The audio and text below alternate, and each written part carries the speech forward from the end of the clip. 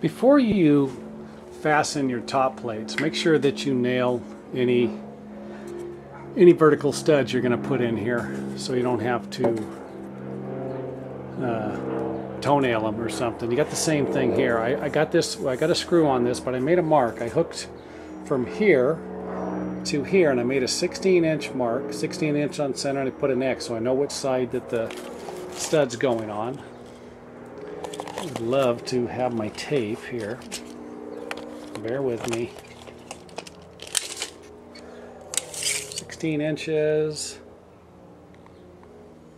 Gives you an idea. Same thing at the bottom. Hooking over there. 16-inch on center mark. And then simply measure from here to here, and that should give you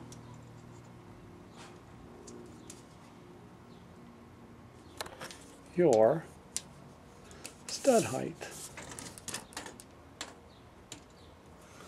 So we're looking at somewhere about 56.5 inches to the long point. So that would be 56.5 inches to this side. If you cut it 56.5 inches to this side, you're going to have to recut it because it'll be too long. So make it to the long point and go back.